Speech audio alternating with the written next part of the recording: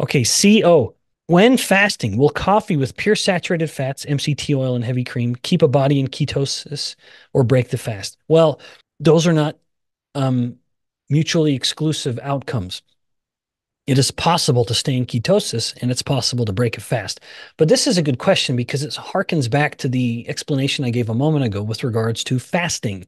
There's two ways to define fasting: a caloric fast, which technically this would break because you're eating calories. So technically, you broke the caloric fast.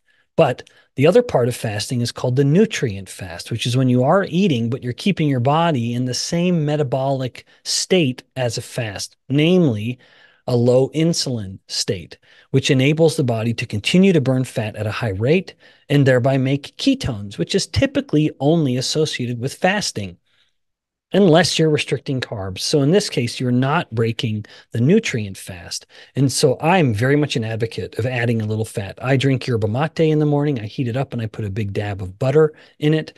I'll have a warm cup. The lights are dimly lit. The kids aren't awake yet, and I'll put a dab of butter in there. I am an enormous advocate of dairy fat.